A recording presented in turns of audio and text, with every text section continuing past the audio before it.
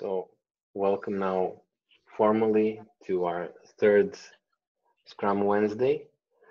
This time with us we have James Carpenter of Agile Carpentry. He is Agile coach with long history of helping Agile transformations. He comes from the trenches of development, and he is currently a PST and last trainer candidate.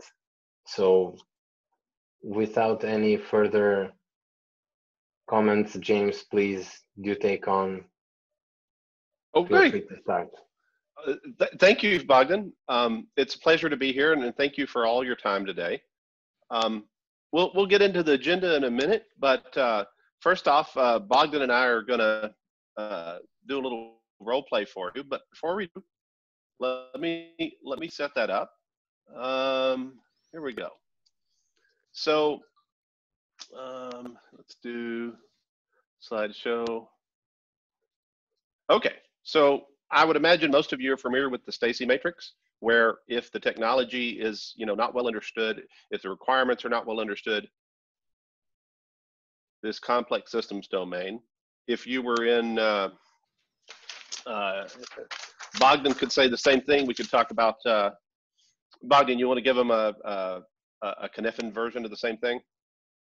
Oh yes, I do understand that Stacy matrix is sort of US thing. In Europe, we do more of a Cynefin, but the idea is that the same, just it's more or less different representation. One of the interesting thing is that in Cynefin you've got this sort of a ledge between the simple and the chaotic, meaning that things that tend to be simple, if left unattended, can go drastically chaotic.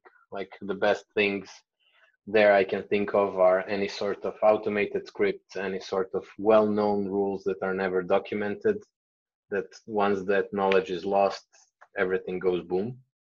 But the most important part here, I think, is distinction between complex and complicated. James, do you want to take on that one? Oh, sure. So I think all of us would realize that, we work in a space where, who here has seen that the APIs that you're trying to program against don't work the way that you think they would, right? They don't work the way they're documented, or they have some quirk about them, or some compiler gives you an error that you didn't anticipate. I believe Bogdan was talking about snowflake environments across developer environments where little subtle changes drive you crazy. Who here has seen requirements change in the middle of an effort? I think everyone's probably experienced that, right? So that's the nature of this kind of work. It's not like taking a shirt to the dry cleaner. It's not that waterfall is wrong. It's just terribly, terribly misapplied to the complex systems domain. So there's a guy named Eli Goldratt passed away, and he made the statement that treating estimates as commitments for complex project work is in conflict with the desire of the individual to be seen as a reliable person. And that if you do so, you will destroy your morale and transparency. This will in turn destroy your quality. And because you've lost your quality, because you've lost your morale, your transparency, it's not safe. There's not psychological safety. It actually destroys your forecast accuracy as well. And so Bogdan and I are going to role play this out. And so we're going to take on there's a project that we're going to do, and it turns out that it takes 3 tasks to get it done. And each of the tasks might take a couple days to get done, and they might take 3 weeks to get done. So if you will, the area, there we go. The area under the curve, there may be a 50% probability of completion in, say, 3 days, but to have a 95% probability of completion, you're way out here, right? Not because the engineer doesn't know what they're doing, just because it's the nature of the work. Any questions before Bogdan and I start up about what we're up to here?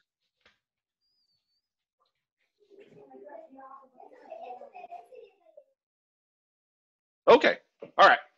So Bogdan, I've got this project I got to do, and you know, I'm a project manager here, and I'm told that you're like the best engineer in the company, and I'm told that you can do the software development and the test development, and you're a system administrator. I mean, I'm just like delighted to have you on my project, and I'm just so glad to have you. Now, I need to ask you for an estimate for, you know, there's these 3 tasks that we need to do, and I need to ask you for an estimate for the first one, and it's just an estimate, you know. But can you give me a number so I can, you know, I need to put it in my spreadsheet so I can kind of keep track of this stuff. Well, looking at the amount of work, that looks rather simple. I didn't delve into it, but I would say 2 to 3 days top. 2 to 3 days. Okay, that's, you know, I'll put that in the spreadsheet. It's just an estimate, you know, and I'll get back to you. I've got to go. I got to do some golfing, and I got to do some sales calls, and I'll see you here in a minute.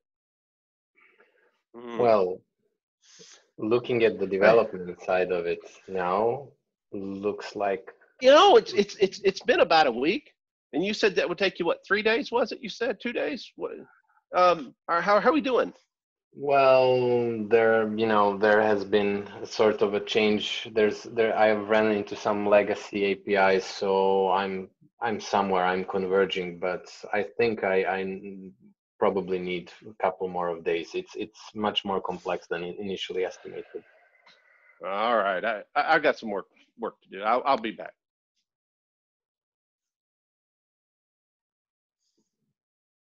Hey, I just landed. It's been about 2 weeks, and I know you were working on that task for me. How's it going? Finally done. It's off in testing, and it's just a matter of hours. But yes, it's done. It's done. You said it's in testing. That doesn't sound like done to me. Well, okay. Technicality, there is some more things to be tested because, again, integration is a hell. But I would say that you can consider it will be done by the end of the day. I'm just literally ironing out all the necks. All right, I'll check on you here in a few hours. All right, okay. It's towards the end of the day. I just want to check in. How we doing? All are done? Documented, shipped.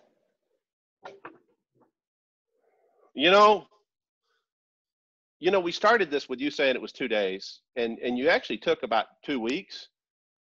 I just want you to know I'm not happy. You know, I'd like to be able to say good things,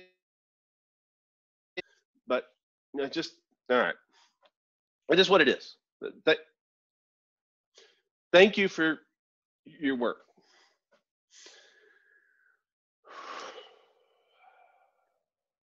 Hey, Bogdan, I hear I've got another task for you, and I know we've had our problems in the past, and you know, but you know, let's just put that behind us and let's move forward. And can you please give me an estimate for this second piece of work? You know, it's just an estimate. It's not a commitment, just an estimate. How long do you think it's going to take? Well, honestly, on a first glance, looks simple, but due to our last experience, I would really, really like to have some extra leeway time. I think, you know, I would go for, let's say, a week. Maybe even let's be conservative there. Let's go 10 days. Okay, 10 days. Okay. You know, that's a long time. That's a lot longer than I thought you were going to tell me. But I know you're trying to start to act like a professional, and I appreciate that. And I will go up I'll go up to upper management, and I'll explain to them why, you know, why this is challenging, and that you need more time. You know, that's okay. We can work through this. Okay. So, all right. I'll come and check on you in a day or so. So just make sure things are okay. All right.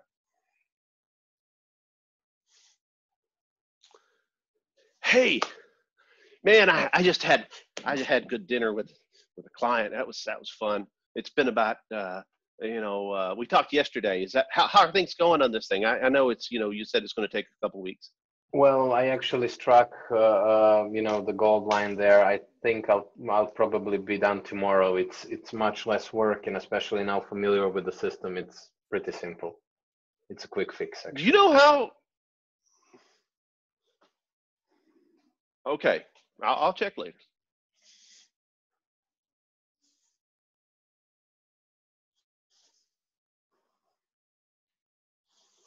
All right, it's been another day. We're 2 days into this.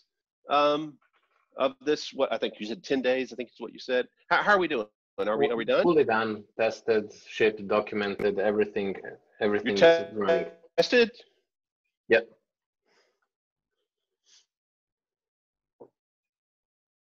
Do you know how much political capital I spent getting the CTO and the CEO to give you air cover and let you take the 10 days that you said it was going to take?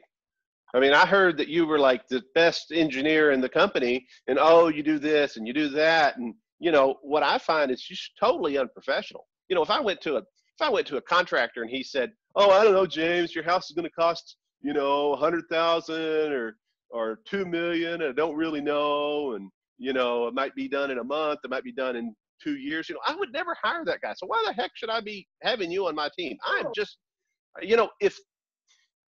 if performance management comes up, when we do 360s, when they ask me for my opinion as to your performance, I just want you to know that I am pleasant things to say. And I like to be very straightforward and open and transparent. And I just want you to know that I'm unhappy. I think you should feel privileged that I'm willing to be as open about how problematic you are instead of just firing your behind, your tuchus, right? So, all right. Hopefully I don't have to work with this guy again,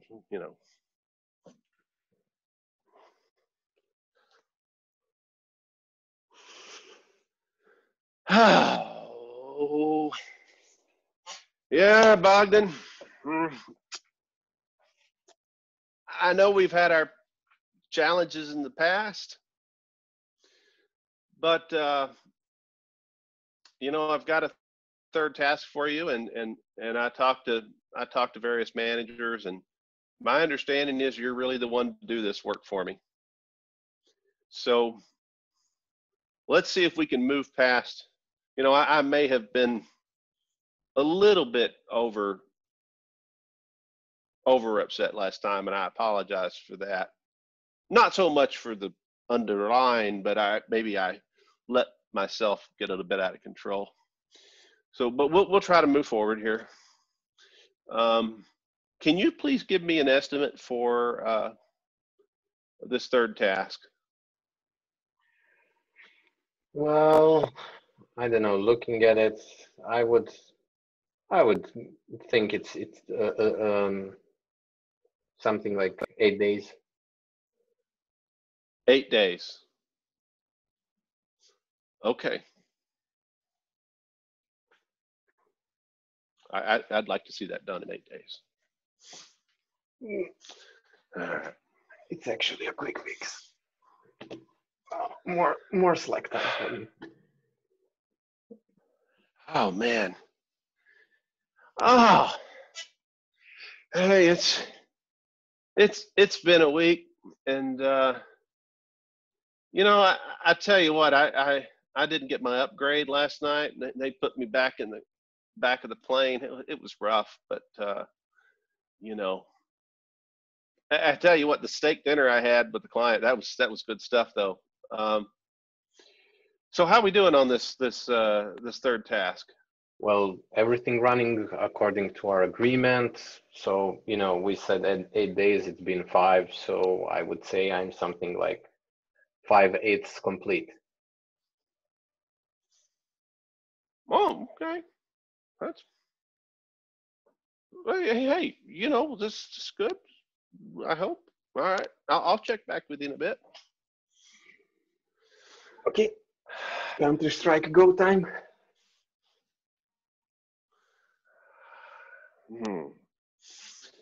Yeah.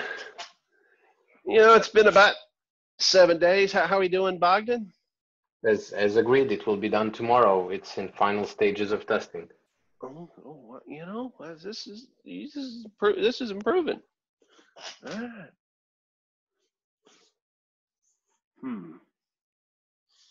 Come back. Hey, Bogdan, it's been about 9 days now. I had an extra day. I had some stuff to do. How are we doing on this task? Done yesterday as agreed. Wow. You know, I think you've turned a corner. I'm so happy. I mean, you took what you said it would take. The level of professionalism I'm seeing is fantastic. You know, Bogdan, if I have more work in the future, you know, I really hope you'll be the one that do the work for me, because you know, this is just great. And look at how well it's working. You know, if there's an opportunity to, you know, I know I kind of feel bad for some of our pasts, and you know, if there's an opportunity to put you up for a promotion or a bonus, you just let me know. I'm happy to write a recommendation letter for you. You know, everything they said about you being so great, I'm just really happy about it. You know, it's great to have you on the team. Thanks, sir. It's a pleasure as well. All right. So where do we do gallery view? All right. So who here can relate to what we just heard?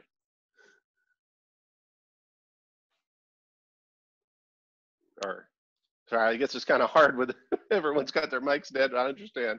Okay. So let me. Feel free to join in, guys. You can drop comments. I'll be moderating them. You can join in via microphone. You can raise hands and everything. And yes, as Alexander says, probably all of us. So silence of approval.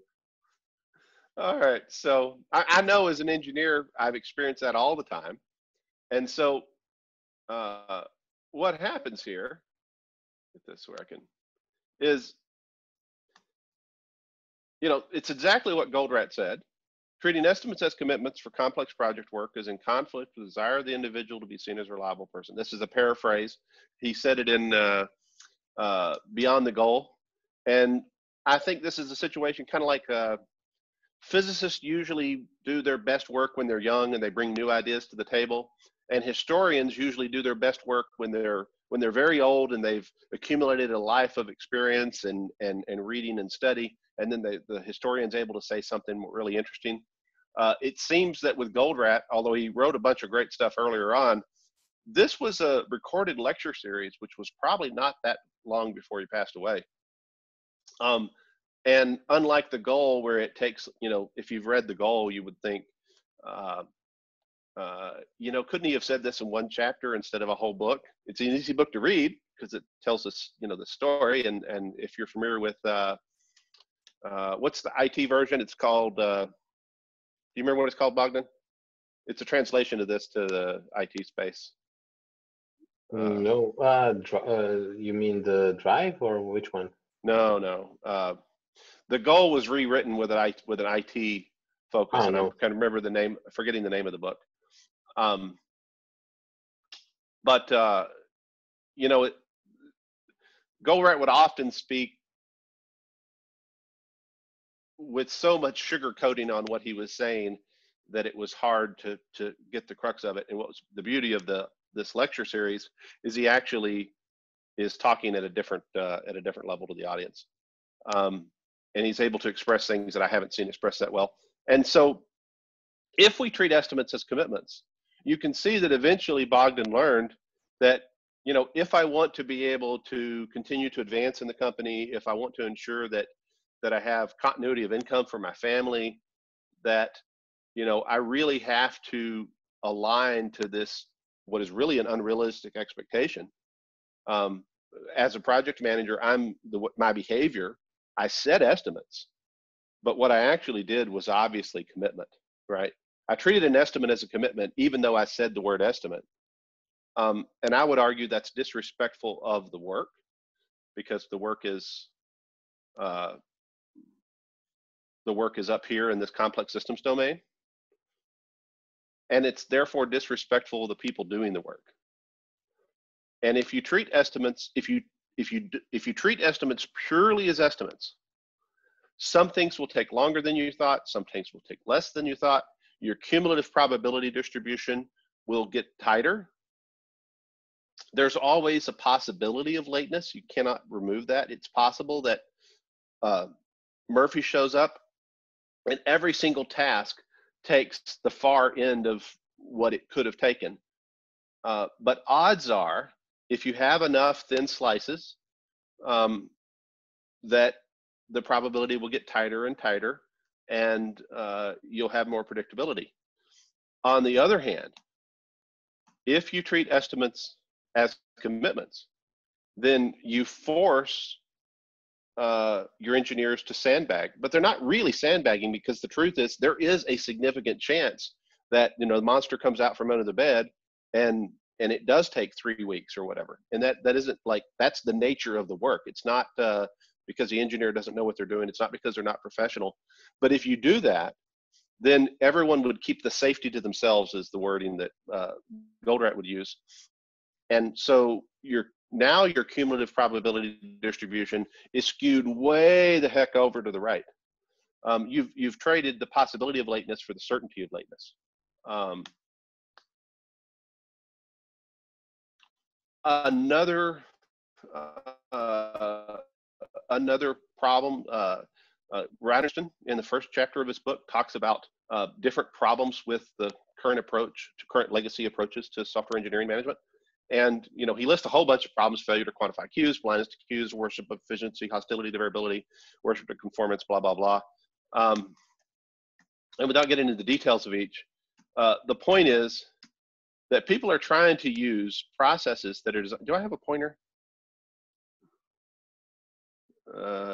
Laser, give me a laser, red. How do I get a laser? I don't know that I get a laser. All right. Anyway, forget about lasers. We don't have any sharks around to put lasers on their heads anyway. So people are using, they're trying to apply management paradigms designed for work in the simple space, or you call it the obvious space. They're trying to apply that to the complex systems domain. And it's not that those approaches are fundamentally wrong. They're fundamentally wrong when applied to this type of work, that any significant, complex, bespoke software engineering effort I've ever seen meets that.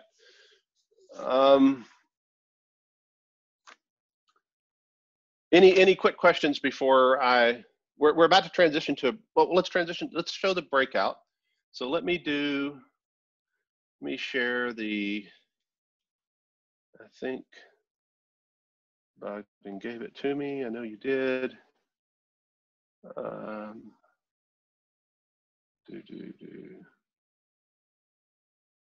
I'll do it the dumb way.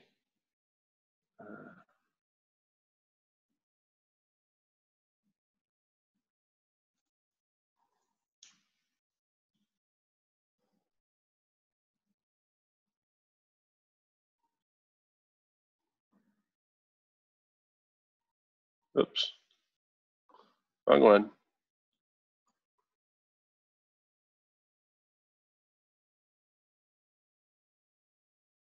Okay, did everyone get this handout that Bogdan sent out? You should have it in a Word and a PDF format.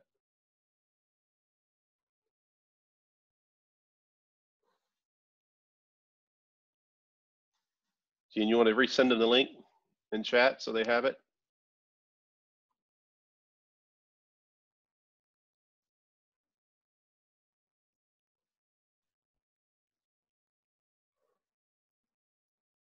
Okay, you have the, I'll grab the link for him too.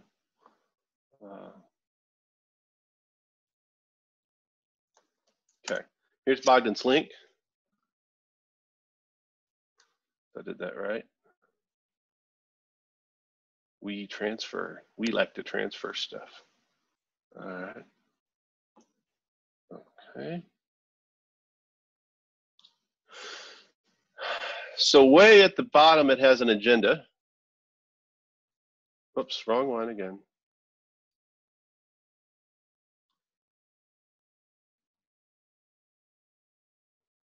All right, Bogdan, are you seeing the breakout session guidelines? Is that the one I'm showing? Okay, good. Yes, okay. showing good. So at the bottom, there is an agenda for today. So we're going to do the role play we just did. And we're about to do a breakout session. And then we're going to take the results of the breakout session and kind of put them together and then discuss what we learned from that. And then there's some bonus content that hopefully we'll have time for. And then we'll do a meeting retrospective and we'll close up the meeting. The breakout session guidelines.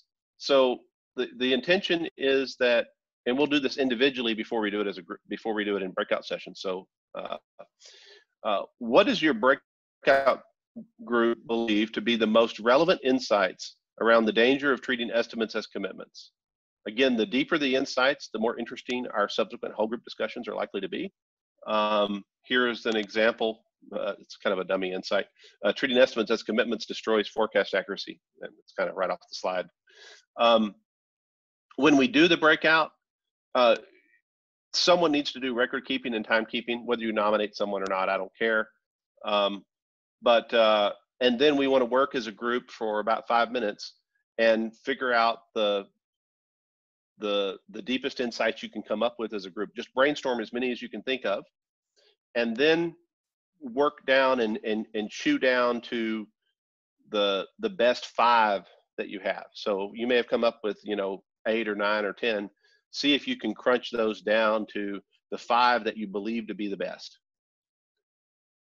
The reason that I have these record keeper instructions is when y'all are sent off to a breakout room, whatever you come up with, and you'll probably type to each other in your chat, when Zoom brings you back to the combined group, you'll probably lose those chat, anything you put in your chat in your breakout. So somebody in your small group needs to take whatever you came up with and stick it in like a text editor or something so you don't lose it. When we get back as a group, I'm going to have y'all, at least one person from each group, paste what you decided were your 5 best things into the chat window, and then myself or probably Bogdan we'll stick that into this voting tool that we have, and we'll do basically an online equivalent of dot voting.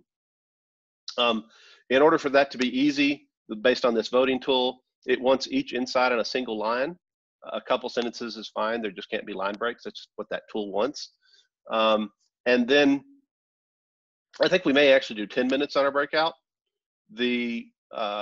Somebody needs to make sure that when you get towards about 3 minutes left, you need to stop brainstorming and start figuring out which ones are the top 5 that you want to bring back to the bigger group, and make sure that you've got them written down so that you can copy paste them back into the group chat when you're ready.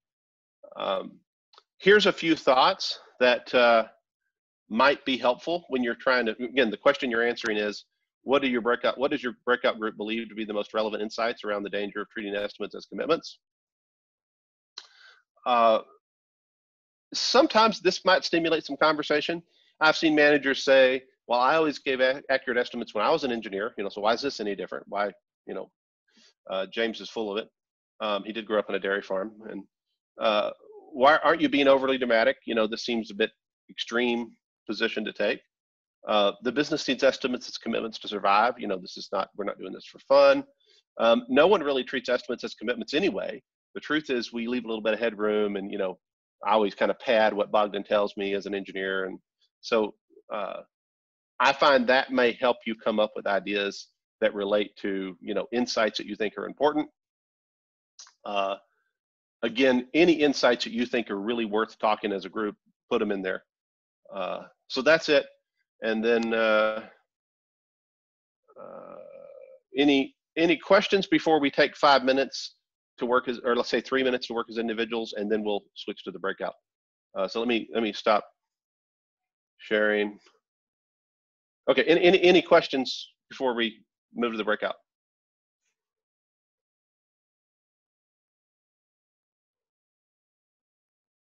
I would say none. I'd say none. Okay, so let's give them So Bogdan, while you get ready for doing a breakout, I will give them a timer.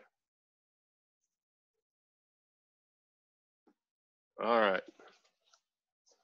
3 minutes. Write your own thoughts as an individual.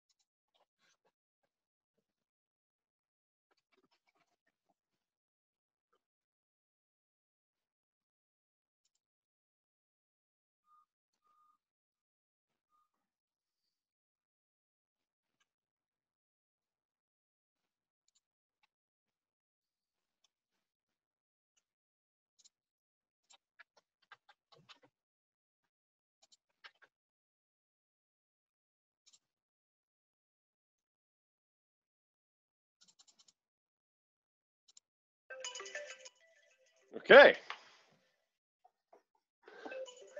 All right, Bogdan. What do you want to do? What, 10 minutes? What? Yes, let's do 10 minutes. Guys, please do stay in because of the rest of the participants. I'll switch you now into breakout rooms. Feel free to turn on the cameras, interact, chat. If somebody is in an inactive group, feel free to drop it and return back to the main lobby. See you all in 10 minutes.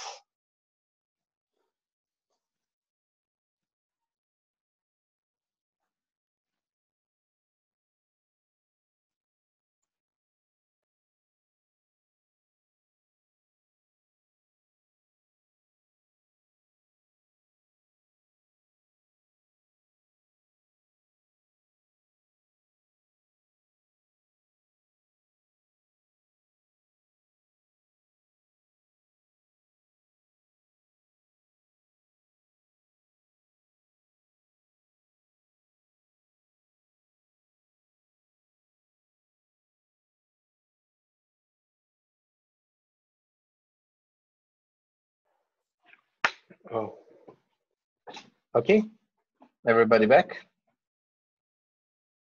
Can you hear me? Cool. Yes. James, you want to take over back?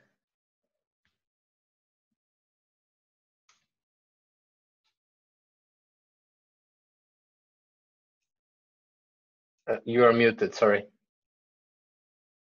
Is that better? Okay. Much better. So Bogdan, you're getting the survey ready for us? Yes, I have two groups. Anybody wants to drop something else? Dushan and James dropped the message. Anybody else? Oh, okay. I see Luca dropped quite loud here on us. I'll just distribute it.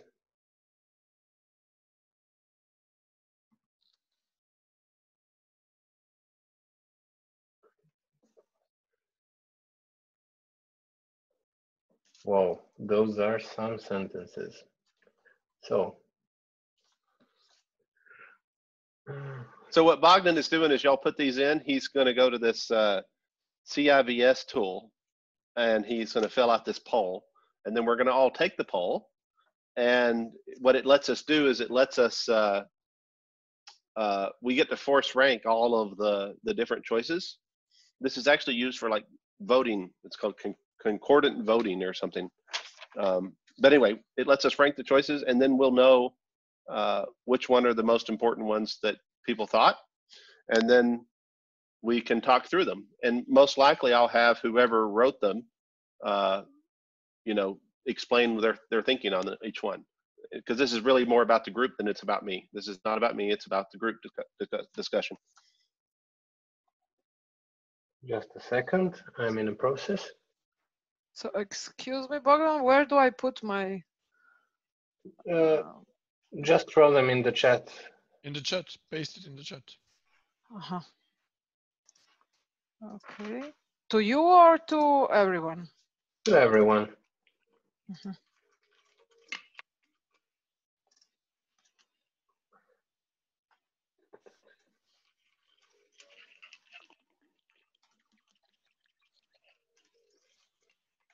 Let's wait a moment. Oh, how do I? Okay, I'll have to create a new vote. Sorry, Anna. Messed it up. Yeah. I was it's a bit too quick on a trigger with creating votes. If there's any duplicates that are obvious dupes, just combine them.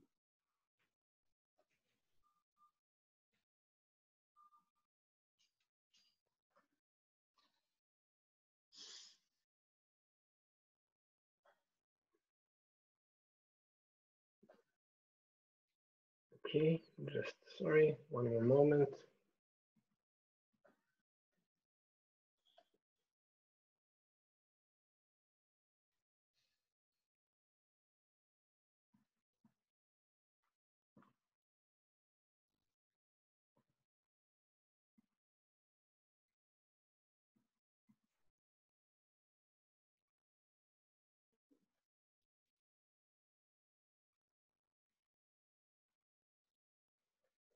James, do you want to?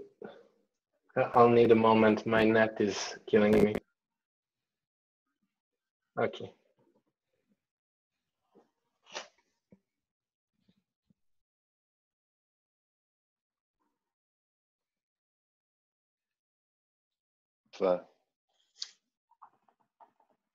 Okay, so anyone? Let's see if there's anything in here. We'll just talk while he's doing his hard work.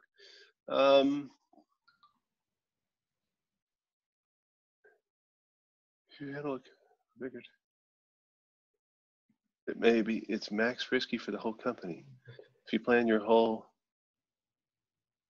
Oh, that's such eloquent, Luca.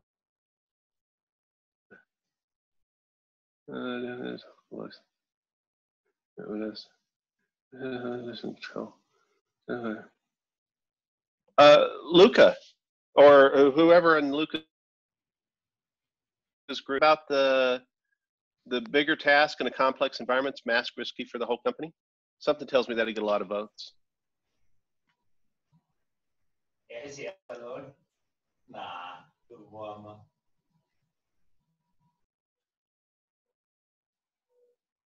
Sorry, I didn't hear.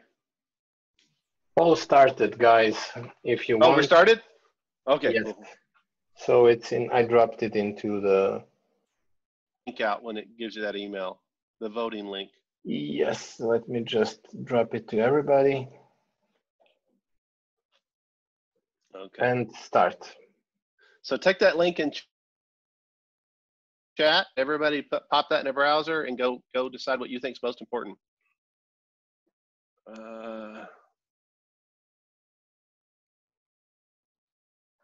And I'll give us.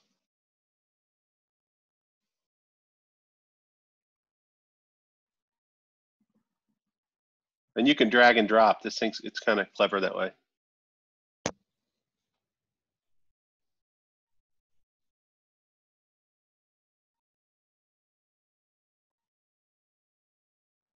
I'll give you 5 minutes all to some.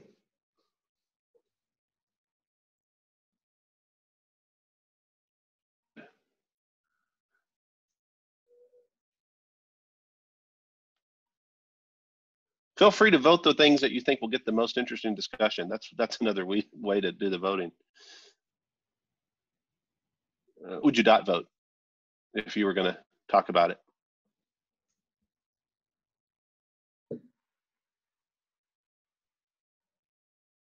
But for now, we just rank it. Yeah, rank it. What's worth talking about then? You know, some of them may be true, and but not much to talk about. What do you think is most worth our time, of our discussion time?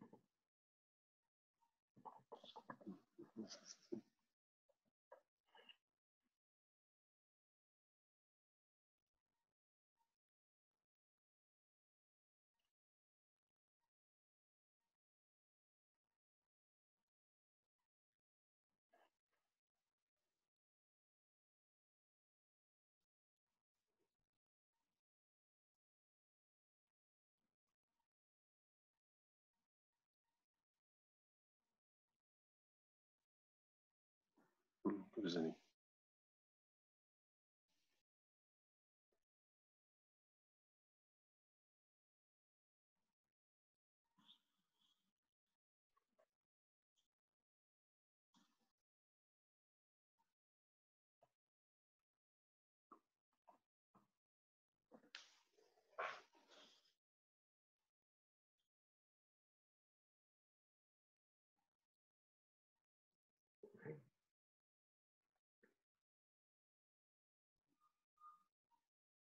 Let's take another 2 minutes or so.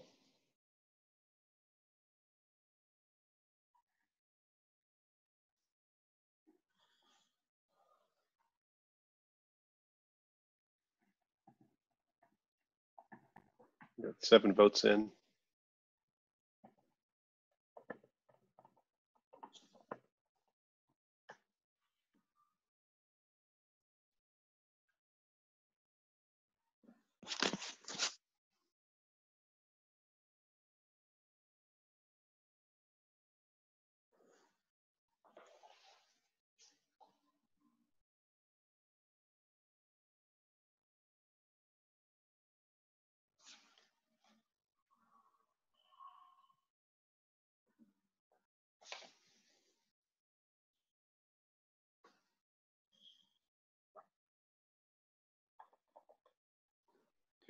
Tick tock, tick tock.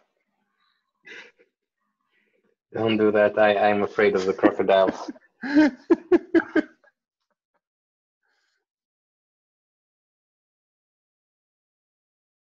the joke in the U.S. is in Louisiana, everyone has to keep 1 crocodile length between each other during the pandemic. 1 large crocodile.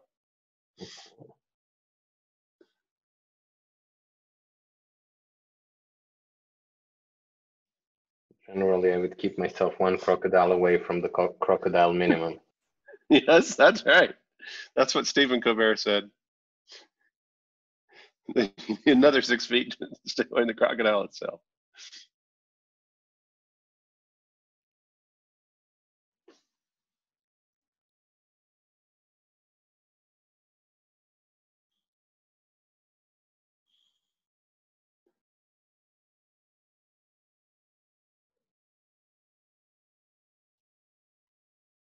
Okay, time is ending. Anybody closing in? Scream now or going once, twice. Fini. All right, what do we get? We get 17 votes cast. We go 20 votes cast. Here we go. Everybody's panicking, hitting submit at the last minute. I didn't know what to do either. Okay, increases pressure on the team. Where'd their video go? There we go. All right, pressure on the team. Who wants to talk about that one? Who put that forward and wants to explain your thoughts?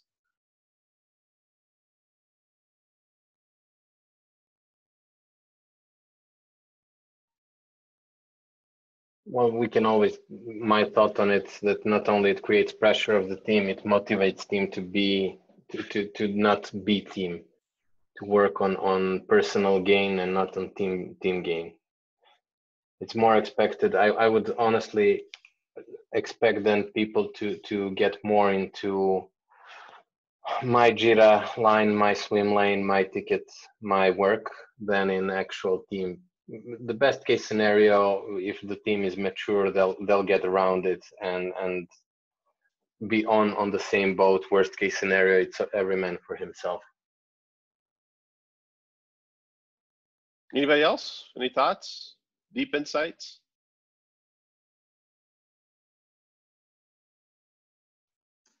Okay, what else do we have? We had high increase of stress and uncomfortableness. Anyone want to talk about that?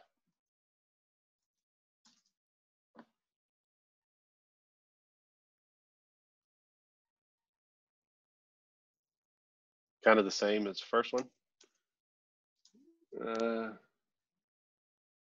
You want to look at the most productive engineer? Well, let's just leave it open. Of all of these, anybody want to call out any particular one and talk about it?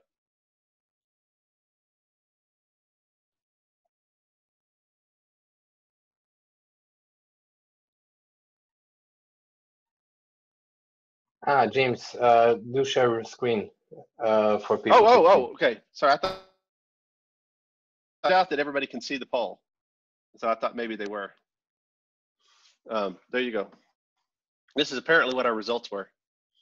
So this one got the most votes, and these two are kind of the same. I thought number 8 was interesting. If anybody wants to talk about. It was my idea actually, because I've seen so many PMO meetings where you put estimates forward which have nothing to do with reality, and I think it's very risky. I agree. Anybody else think? Anybody want to respond to that? Well, you're basing your whole concept of lie in the end,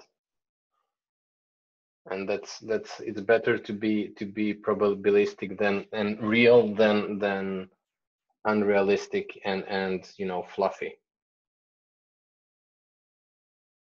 See, I think it's interesting to know that in something like Scrum and any decent, half-decent Agile approach, the development team is held accountable for quality as per the definition of done. Or if they were in a Kanban system, they're held accountable to their, what are their exit criteria on the various activity states, right? And the sum of all the activity states is basically the definition of done. Sorry, the sum of all the exit criteria would basically be the definition of done. And we have to accept that for this kind of work, we can't predict exactly how much we're going to get done in a given time frame. That's not possible for this kind of work. And so what we have to do is we have to say, okay, let's accept that variability and let's manage to that reality. We will make sure that the development team promises to build things right. We don't know exactly how much is going to get built, but we promise that what we build, we'll build the best we know how.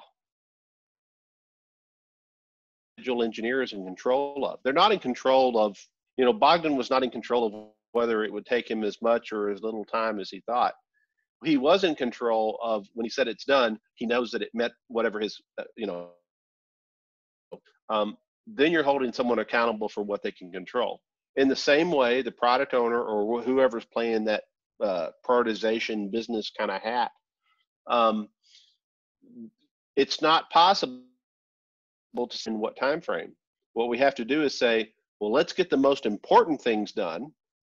And if we don't get the other things done, well, it's not the end of the world. So, sorry, James, again, a forecast is purely. So yes, sir. just one question. Are we speaking about All sprint or whole project? Because I totally confused what we are trying to succeed right now. Because on sprint, we can give some estimates for some prediction for some kind of work, on some part of work. But if you are looking for a whole project to give estimation, that's almost always fails. Let's be honest about it. So I would say it even within a sprint, it fails.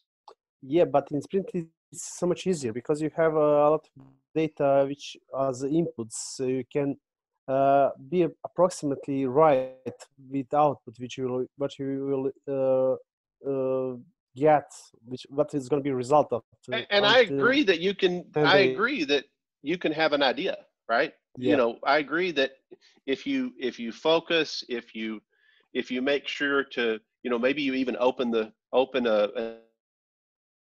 during the sprint planning, and you take a look at, you know, just how big is this, or maybe you did that in refinement. You certainly can get a good idea. But I think fundamentally, when pushed, you may or may not get everything done that you hope to get done. The real issue is, are the things that you say are done, do they meet your quality standard? Do they meet your explicit definition of done? Well, that's something. And I agree else. with you that the small. If you, sorry, what's that? I said that that's totally something opposite. If you're looking about the definition of done and it's something done by all requirements, that's fine. But if we are just looking by estimation, that's totally different approach from my perspective, isn't it? Because on definition done, you need for every of those stories, you need to have what is done, what you need to finish until it's done. So that's mean to pass all tests, to create unit tests, to be all kind of work. That's okay. But estimation, when you give estimation on the sprint planning, you still don't have definition done for many of user stories. In many different projects, in many different startups, you don't have them. You're writing them during the planning and during testing, during everything, during even sprint. So I think this may be a confusion between acceptance criteria on a product backlog item and the definition of done. So the definition of done tends to be things like, we're going to write unit tests for any new or modified code. We promise that we're going to run load test and stress test on our code. We will promise that we will do rollback testing as well as roll forward testing, right? So definition of done tends to be these sort of general engineering standards. It might include some documentation stuff. We promise that we will update the user manual to incorporate whatever new functionality we add. So that would be on your definition of done, where to I don't know, to allow you to edit your user profile. And one of the acceptance criteria is that you can enter an email address, and that if the email is poorly formed, it will give an error back to the user. It will have a some sort of appropriate user UX experience. So that would be very specific. That's, I mean, will we receive that job or not? Is that correct or not? I can accept that if you're doing Alex, if you're doing a fixed bid, fixed scope project, exactly like that. That is the constraint that is being imposed upon the management layer, right? Yep. And what I am saying is that is a misfit. That is an impedance mismatch. There's underlying assumptions there that it's possible to do that well, right? And I would argue that that's an impedance match to the nature of the work. This is not like building a house. It is not like factory work. This is exactly like that. not that predictable. And what is possible is it's possible for the business willing to bear the risk of this taking more or less time than our estimate. But if this problem happens, it's not our developer's problem, it's our problem, right? What they try to do is the business, whether we're talking about in a contract relationship or whether we're talking like in-house software engineering development, what's happening is the business is uncomfortable with that level of unpredictability, and they're trying to make their risk, which is because they're working in this is the nature of this kind of work. They're trying to make this risk the engineer's risk. And what I am saying is that is inappropriate. It is disrespectful of the nature of the work. It is therefore disrespectful of the people doing the work. And if you want to be, and if you do it, it's going to backfire. And it's going to backfire because people are going to start padding their estimates. You're going to destroy morale and transparency. You're going to completely mess up your quality, which will then come back and kick you in the butt later, or continually kick you in the butt. And you're going to destroy your forecast accuracy because now everybody's keeping that safety to themselves. They're doing what Bogdan did in the last round, right? So you can want it to work, you know, you can want to believe that you can have a fixed scope and a fixed date and a fixed cost. Exactly like that. I totally agree with that approach. But it doesn't work. I don't have to believe in gravity. But if I walk out my window, if I jump out my window here, does gravity care if I believe in it or not? Yeah. Yeah. That's How right. would you work in an environment where the business people don't understand this, what you exactly described right now? So I think y'all are starting to get at we're starting to get at the crux of what I think the issue is here. It's just fundamentally a mismatch to attempt to manage this kind of work using a management paradigm that's built for that's built for digging ditches, that's built for running factories. You know, even if you're doing lean, you know, or sorry, if you're doing like Toyota Production System, even that won't survive being this deep in the complex systems domain. And so from a management perspective, you have a choice. You can live in fairyland and you can pretend that the work works the way that you want it to work, that you can treat estimates as commitments, and you can go and try to apply those kind of pressures and that kind of management paradigm, and you'll fail every single time. You'll produce garbage code, you'll have dates that slip, you'll have very unhappy engineers that are unengaged, you'll build stuff that nobody cares about. Or you can accept that this is the nature of the work, that there's this much variability, and you can use a management paradigm that holds people accountable for things they control, not things they don't control.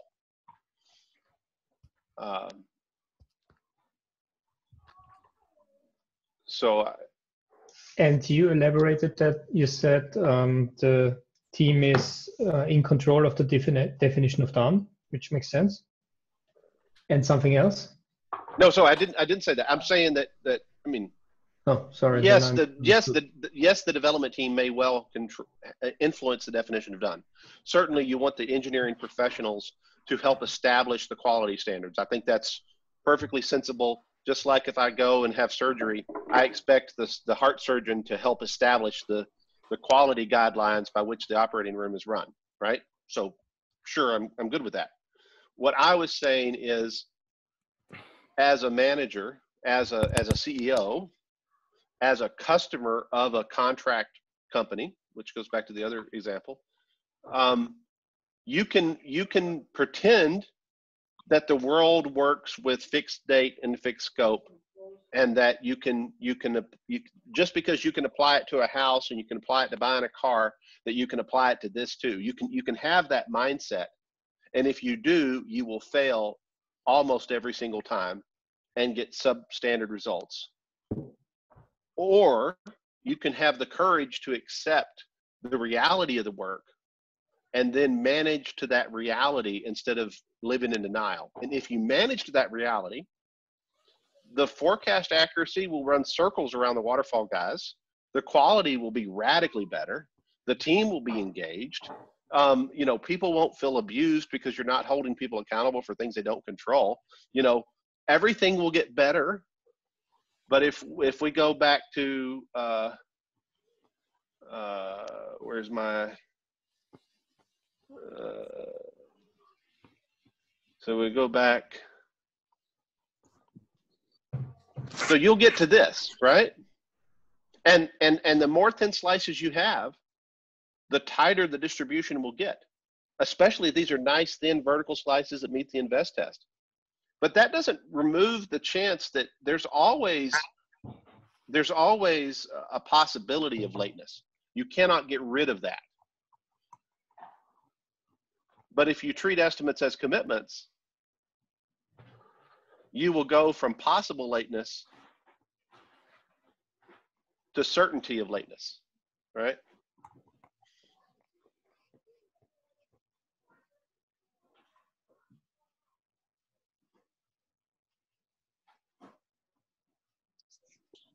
By the way, and I agreed with everything Veronica said about, you know, if you don't have a definition of done, the team should work that out. You know, that's important. That would be a great place to start, because how can you estimate if you don't even have a clue what done means, right? If everyone has a different opinion, you'd have to come to that. Talking about this estimation for a project, I think your first slide also can help. Which one? I'll move to it. I think there was the first one. This one? The first one. No, the first. Okay, there you go. Yes, because this estimation is a kind of waterfall estimation that we have done the last 20 years. So if you want to build a house, that you are not gonna change the scope, okay, you can do it. Can you guarantee me that you are not going to change the scope so we can do it? But if not, let's do the in agile way. So we cannot estimate in the same waterfall way. It's different. It's an empirical way. And it's not like, and I think, Veronica, you're also saying that you don't really have a choice. Yeah, one basically. One is to pretend that gravity doesn't exist. Yeah, exactly. But that doesn't work. But that doesn't work very well. Exactly. So maybe with this picture, it's better. I don't know. I think this picture, I didn't know it before, but can help a lot to open the eyes of the management who don't know what's going on, because they don't see it. It's not like they deny that gravity doesn't exist. They just don't see it. They've never done this kind of work, right? Probably, yeah. Yeah. And look at the things that we interact with on our normal life. I mean, we buy cars, we buy houses, we get dry cleaning done, we do, you know, most of the services that we interact with, they're not in the complex space. They're in complicated or simple or obvious. There is always a Dilbert argument that every single person raises to the level of their own incompetence. Yeah. So I think another argument you can make for software is if you're not ready for the kind of variability that is innate to this kind of work, you should, as a business, you shouldn't be at the table, right? If you don't have the pocketbook to handle this kind of swing in how long it actually takes, then I guess to some extent you shouldn't be in, not the game you should be playing.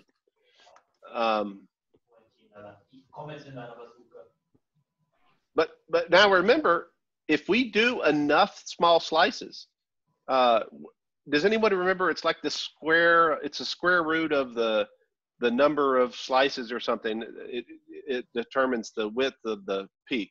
And the more of these things you get, the tighter that cumulative probability distribution gets. So slicing the heck out of things, as long as they're still meaningful business slices, as long as we're still measuring something that's a slice of functionality that means something from a product owner type perspective, which I think people tend to overslice things sometimes. The more of those we get, the tighter our distribution gets, the more that we stay on top of really fast feedback loops. It's like the, you know, there's that study of those guys in fighter jets, and like the guys that had the cockpit that was forward and they could see better because they could inspect and adapt faster. They tended to win the dogfights because the different jets were, you know, roughly equal in capability, but whichever pilot could inspect and adapt faster was more likely to win the dogfight by a significant margin. So we need really fast feedback loops. So we need these really fast, you know, human feedback loops. Scrum has these, so does any decent approach to doing Agile well, where, you know, you've got pair programming, you've got the dev team interacting with the customers, but you also need those technical feedback loops. You know, the beauty of an automated unit test is I know within seconds if I mess something up across thousands and thousands of tests, right?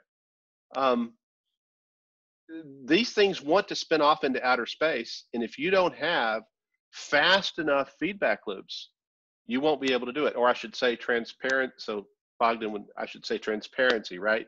You lose transparency if you don't have the good engineering practices, and you can't do the good engineering practices if someone is doing what I was doing to Bogdan.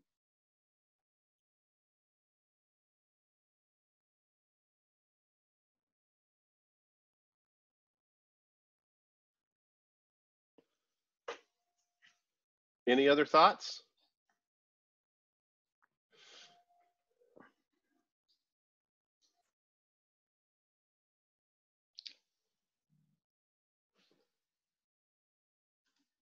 All right.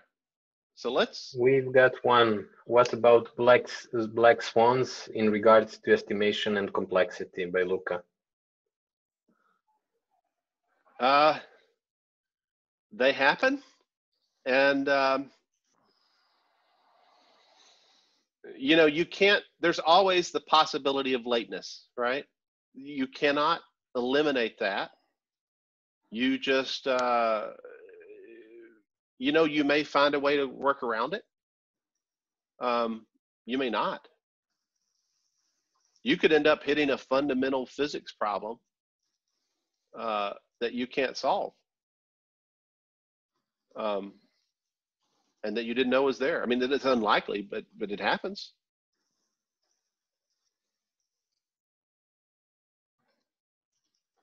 We had, for example, thank you. We had a project once where there was image processing involved, and by sheer definition of the hardware we were using, it had some lag of 200, 300, 400 milliseconds, and it influenced human reactions a lot. So there we ran, for example, into hardware issue. Not much we could do, and very, very late into project. And I'm sure everybody has war stories of that type. So I promised y'all some bonus content. Oops, did I do it wrong? I think I did. I'm a bad man.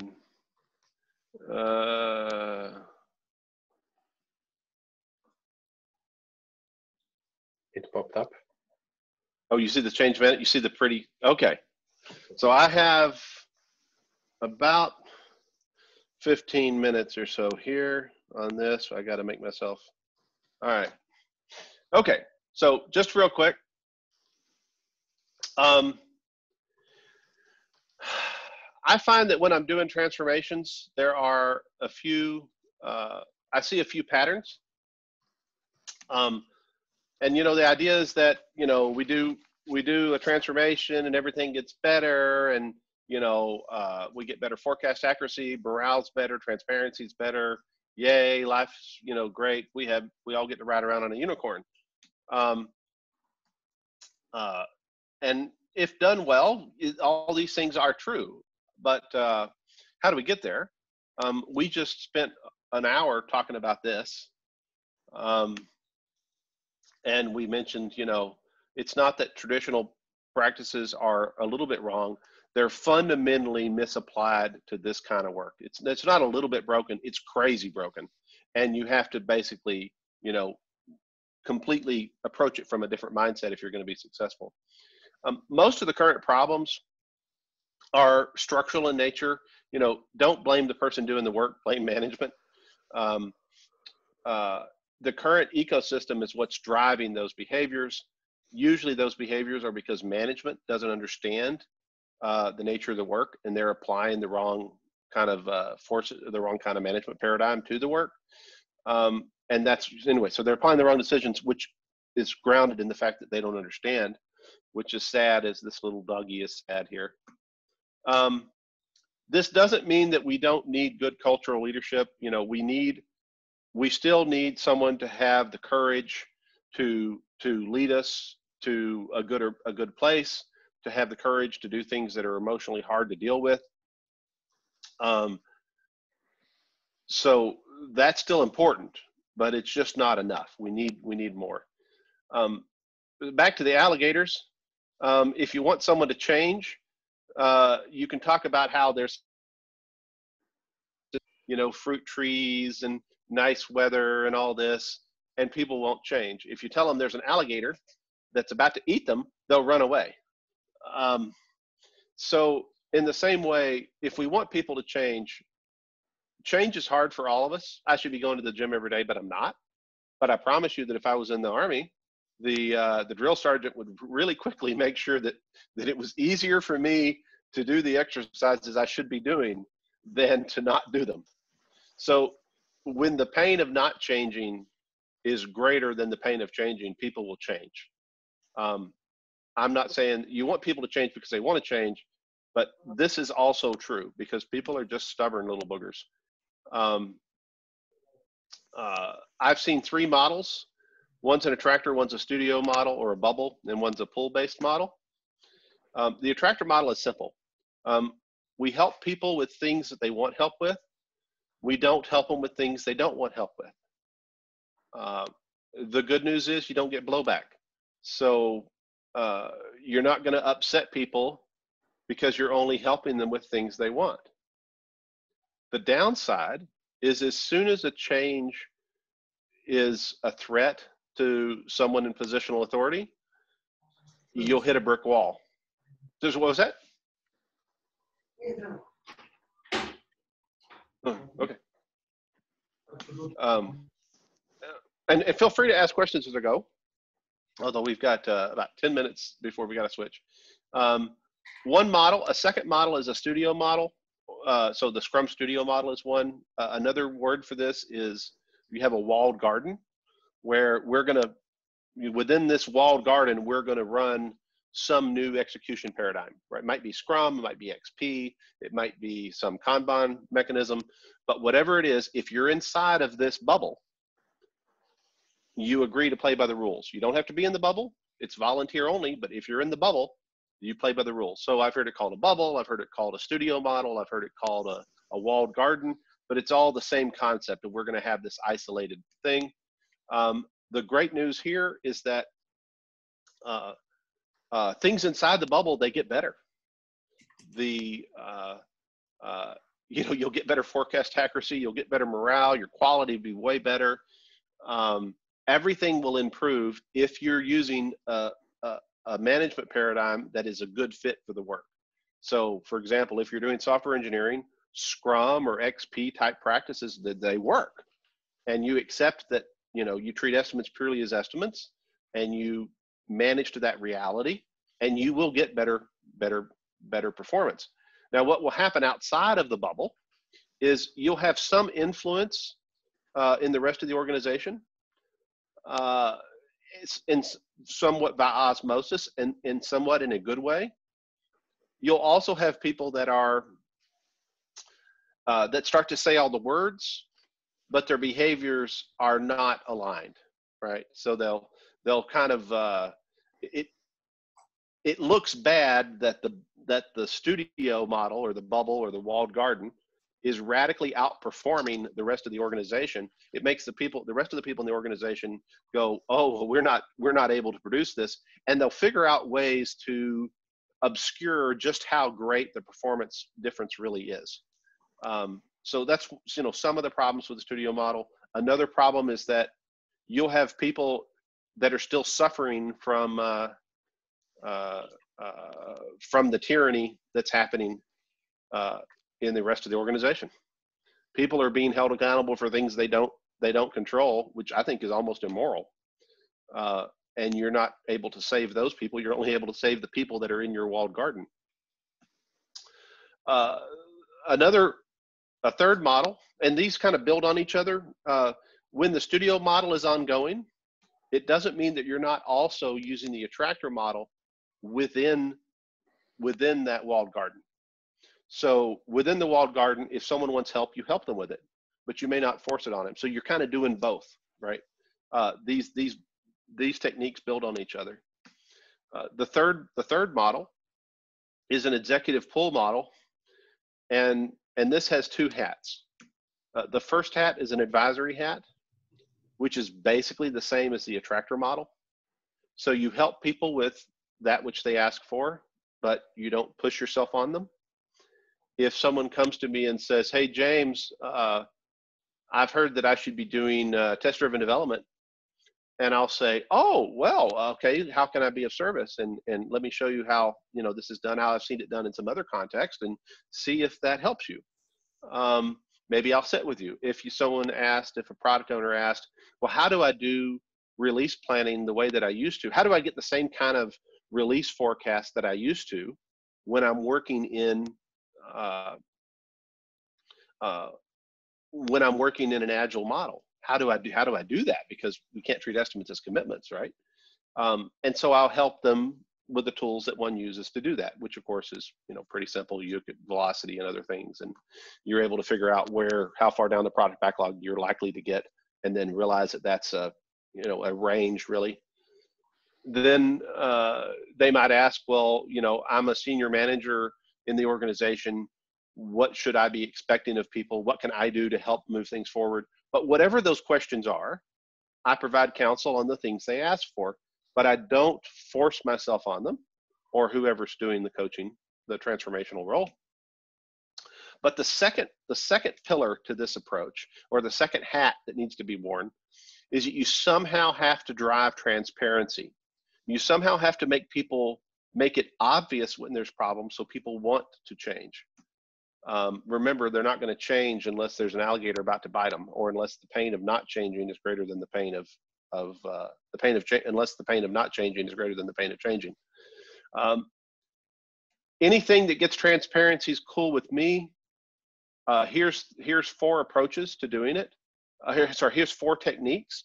They're not the techniques. They're potential techniques, supporting practices, if you will. One is we do some sort of routine assessment. So we measure the team. We have, you sit with the team and you have the team self-assess itself on a variety of measures. Maybe you kind of audit that as an external agent to make sure that we're being honest with ourselves. You make sure that whatever your measures are not measures that drive bad behavior. So something like, do we have unit test on every definition of done? Do we have unit test on our definition of done? And do we follow our definition of done? Those are actually good measures. Do we have perfectly accurate forecast? Probably would drive bad behavior. And it's not a measure of the team's performance that you're really worried about. What you're really trying to do is hold the middle management layer accountable for helping teams to grow. I don't actually care what the numbers are. I care what the trending is. And again, you have to be very careful of the measures. But here, what you're trying to do is provide a way to put transparency on whether or not people are serving those they have the privilege to lead. And if the teams under one director were doing a whole lot better than the teams under another director, it's probably an indication of that director's the degree to which that director is removing impediments for the team and otherwise serving the team and creating a structure that is supportive. Leadership Scrum. Take all the people that would otherwise go around causing trouble and trying to micromanage everybody, typically your middle management layer, stick them on a Scrum team, or stick them on whatever execution model you're using at the team level. So if you're using XP at the team level, you might use XP at the leadership level. If you're using Kanban at the execution level, at the cutting face for the individual contributors, you might use Kanban here. And here your backlog, instead of being work on the product itself, it's organizational improvements. I think Les calls this an impediments service. So you can think of this as an impediments removal service. If we're doing Scrum, all the same transparency mechanisms that are used in a normal product team are being leveraged here as well to help the team come to gel and to take ownership and accountability for making sure to serve others, or to remove impediments. Obstacle board process. So the idea here is that at each team level, you have some obstacle board. People put sticky notes on the obstacle board. This is one dummy example. It might identify the team that created it, what the problem is. If the team knows what the answers are or has some ideas what the answers might be, they might list those. And then, so you'd have some sort of board they'd stick these to. And again, this is one design. You could make any design you want. And then one of the key elements here is that via some relatively non-subjective criteria, if an obstacle stays at a team level for too long, then it should automatically move to the next level. Say if it lives for more than 3 days, it should automatically be moved to the director board. If it stays at the director board for 3 days, it should automatically get moved to the executive sponsor board. At least it's something that the CTO needs to be aware of, so they can help serve those they have the privilege to lead. And again, what we're trying to do here is create transparency, create an information flow up the food chain, so that the people in management roles can serve those they have the privilege to lead, and so that it becomes very evident to your sponsor whether or not your management layer is actually helping the teams to come into alignment with the execution model, whatever that is, and serving the people that they're supposed to lead. Because if you don't, they're going to do the old behaviors they're used to doing, which is micromanage everything like they always did. Because historically, they were responsible for delivery. But in a Scrum model or any decent Agile model, it is the development team that is accountable for delivery. The only role of management is to ensure that the development team has what they need in order to be able to do delivery. So you're flipping the org on its head. A fourth technique, and I'm sure there's a fifth and a sixth and a seventh, is as an external coach, it's not uncommon that I have a reporting relationship way up into the top, so that I am personally protected from telling the truth, basically, right? So your sponsor, someone who has enough authority to mess with the org chart, and is far enough up that your QA and your dev and your UX and your ideally even your product ownership roles are rolling up into that person. They need to see the truth, and if you're not careful, this is like monkeys in a tree. The monkey at the top looks down and he sees smiling faces. The monkey at the bottom looks up and does not see smiling faces. He sees the opposite, right? And so it's very easy for messaging to get distorted as it goes up the food chain, especially if it's something unfavorable to the monkeys in the middle of the tree, right? That's this idea is you're just on the ground. I guess this could be Gemba as well. Is that Gimba, the Go See one? If whoever's doing that transparency isn't protected, you're kind of looking at Clint Eastwood, you know, he's like, go ahead, make my day. You know, whoever's giving that transparency can and will be shot in the head for doing this. So it's absolutely critical that whoever's doing the coaching, whoever's, you know, helping to drive visibility on whether the obstacle boards are actually working and flowing, whoever's, you know, helping establish a leadership scrum and making that work. At any point along the line here, if the people providing transparency that the people that don't really want to change don't want to hear, if that person is not protected, that person will get shot, right? So that's important. All models are wrong, some are useful. I am sure there are problems with this model, with these models that I find. The names that you see in practice don't necessarily, I've not seen, other than the Scrum Studio model, I have not seen these models be given names. But I do find that most people that have been doing Agile transformational coaching for a while, they're aware of these models. They just don't necessarily have a name for them all. So I gave my own names just so we could have a handle and talk about them. And there seem to be as good as names as any. A fourth model would be just to eliminate all those middle managers. I haven't seen that done in practice.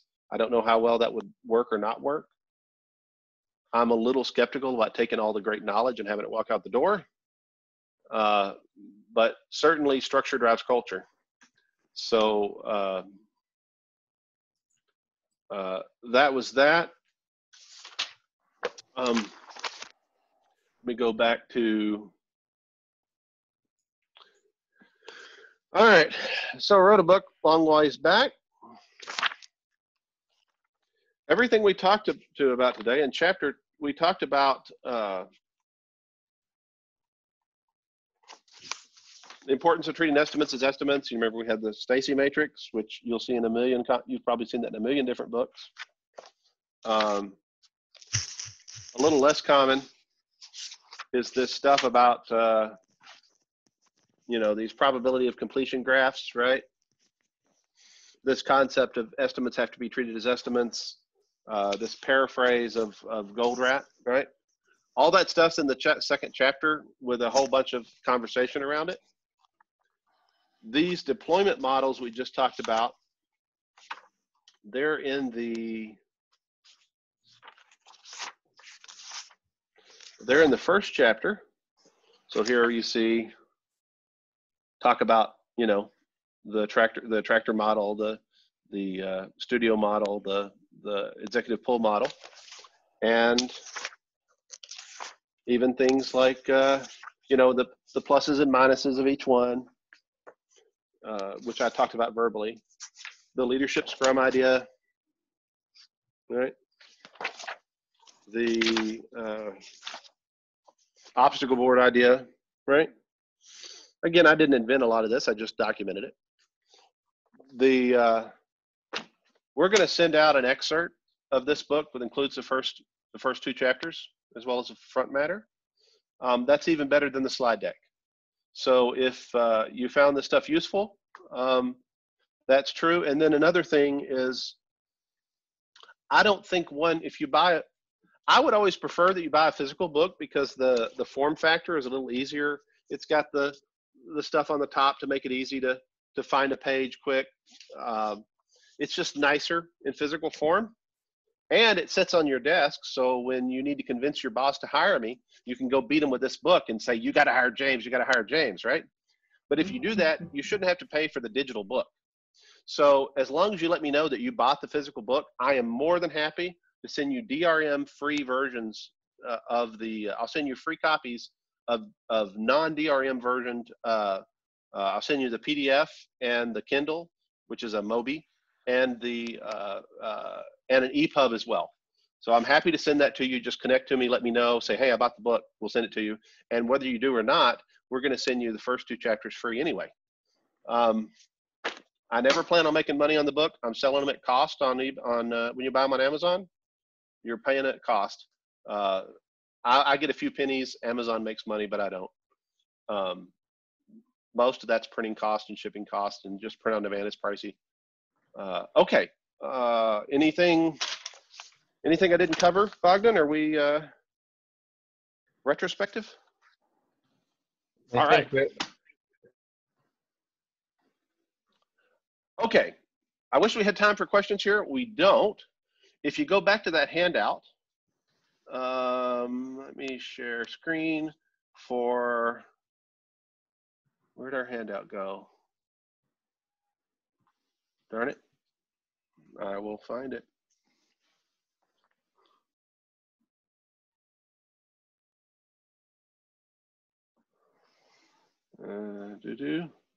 Okay.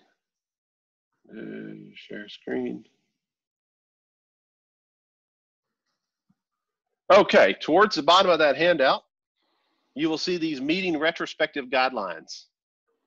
And the idea is that we're going to set a timer for like 5 minutes or so. And everybody put in chat what you liked, what you think we could improve in this presentation. And this can apply to my presentations as well as to the meetup in general. Whatever you think would be helpful, because that might help Bogdan in the future improve how he runs his meetup. So what did you like about it? What do you want to improve about it? Any ideas that you might have? Any things that you might have? And just in order to help us be able to, mentally grok this quickly, we can use these prefixes. Not the end of the world if we don't, but it's nice if we do. Like, colon, blah, blah, blah, improve, colon, blah, blah, blah, idea, colon, blah, blah, blah, and thanks, colon, blah, blah, blah. So let's set a timer for maybe 4 minutes? Let's do 4. Respect the regex. Respect the regex. Oh, you got a regex built. Okay. All right, here we go. So just type what y'all think is important in the chat, and Bogdan will pull it together for us.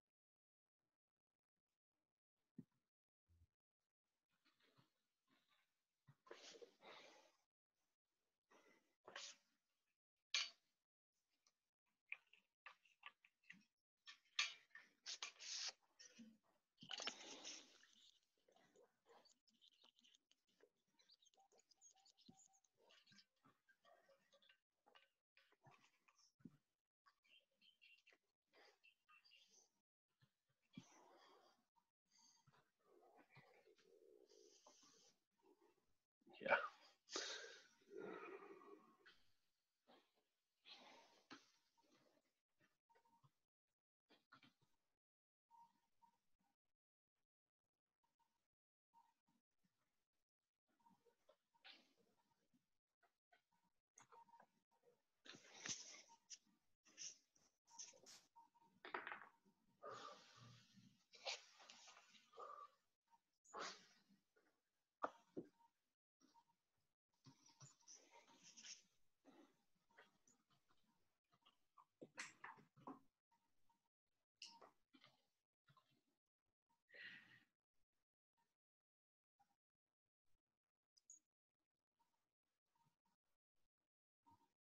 Great feedback so far, guys.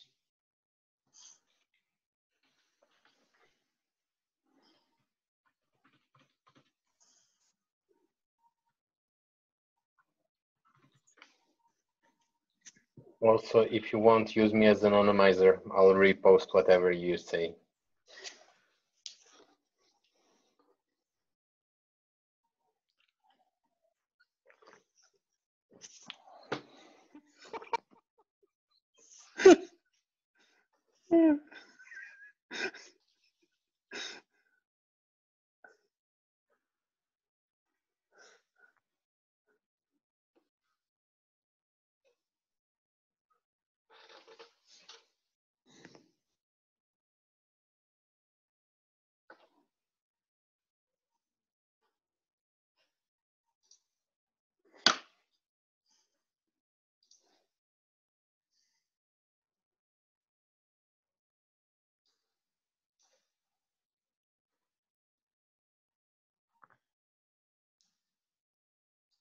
Yeah, that would help.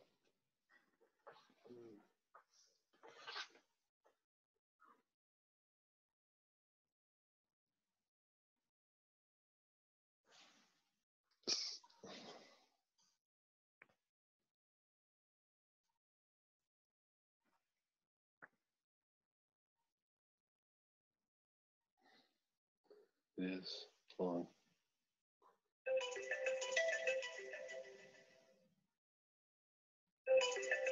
Oh, okay. Bogdan, you wanna run through anything that get clarity on, and we don't really. I'm muted. Sorry.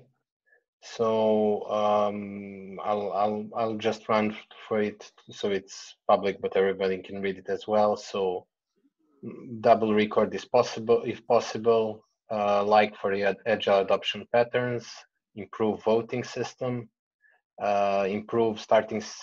The start was not so good. We lost the time on our exercise. Improve voting system again. Like subject topic, it was very useful.